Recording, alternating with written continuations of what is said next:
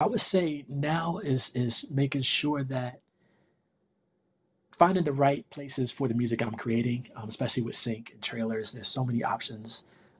So it's like finding, okay, which ones will help me get the music out to, TV shows and films and video games, but also which ones are gonna keep pushing my music forward. And sometimes it might be a smaller one, sometimes it might be libraries that have millions of songs in it, but trying to find and align with the right brands and companies and the right people.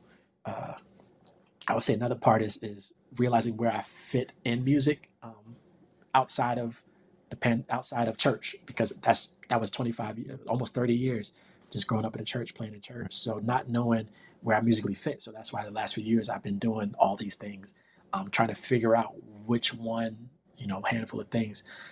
So I did like the composing. I've done sample packs. I've done, doing the courses, doing uh, the sync and trailers and the networking and the events.